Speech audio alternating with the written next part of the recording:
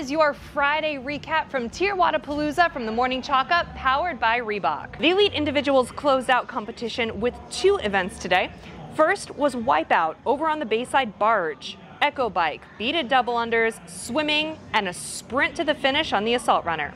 On the women's side, Emily Rolfe led Heat 2 as the first woman into the water, but it was Grace Walton who pulled ahead for her first event win of the weekend. You know you're good at some things, but you don't know what anyone else can do. So obviously having the bike first and stuff. I'm a swimmer, but we don't do dry land first, so that's going to make me a little bit more tired. But I think being able to stay calm, and even when I'm tired, I can still float and move well.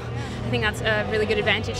On the men's side, it was a battle for first place between James Sprague and Brent Fikowski, with Sprague able to edge out the veteran for the win. Brent Fikowski has been a huge guy I've looked up to my whole career. I watched him do the 2017 Run Swim Run, and I was competing my first year as a teenager. I really knew that moment. I was about a minute off of him. I said, hey, I want to beat this guy one day in a swim workout. Told him before this workout, I said, hey, I've been waiting for this moment for 8 years. It almost slipped out of my hands, but somehow got him. He's a freak of an athlete, so I credit a lot of my success to his strategy, how he goes about workouts, how he composes himself. And in the final event of the night, we saw it all with El Circo.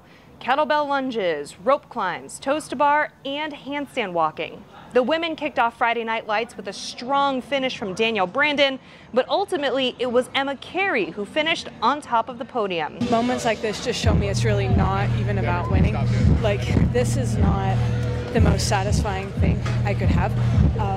I wasn't out there with the sole purpose to win like I have been in the past. I want to know God more. I want to glorify God more. And it's a huge gift that the sport that I love so much is a platform for me to do that. And over on the men's side, it was a race to the end between Brent Fikowski and Ricky Garard.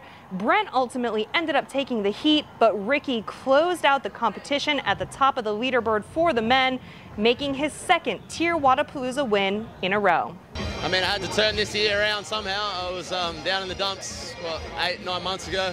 Really? In the surgery and the sling.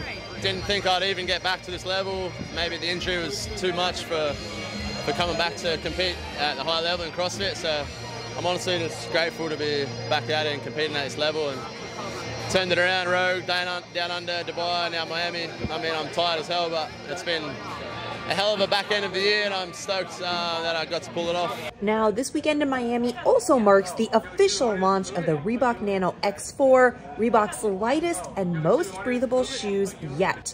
For more on those, or to snag a pair for yourself, check out the link in the video description. Well, that closes out the competition for the individuals, but elite teams of 3 kick off tomorrow, and we will have complete coverage on all of our channels. Be sure to keep up on YouTube, on Instagram, and on themorningchalkup.com.